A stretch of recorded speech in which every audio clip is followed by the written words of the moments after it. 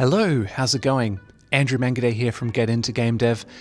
As I record this, I've just finished wrapping my OpenGL Python beginner series. It's 10 videos. I'm going to pop up a little preview here of what we will do.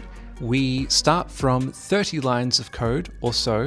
We get up to 800, 900 lines of code.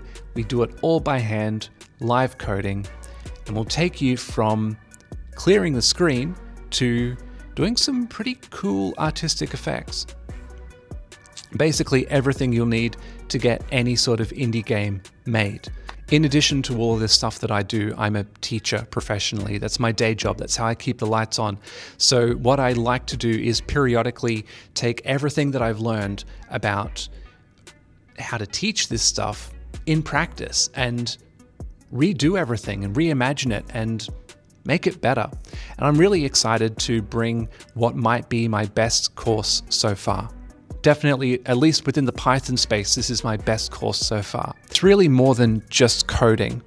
We're going to address the superficial goal of learning OpenGL, but along the way, we'll also be making our own math library, and the code base will be growing like a weed, as it were. So it starts off very straightforward, gets increasingly more sophisticated, and it will grow with you. This is something that you could take this code and very easily modify it to make your own projects.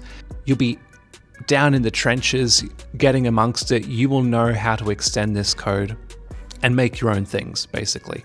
All of the videos for this course are up. They're going to be coming up on YouTube. If you would like source code, then you can follow the link to the Gumroad where I'll have that up for sale. Videos and source code. It's a one-off payment, plus more to come.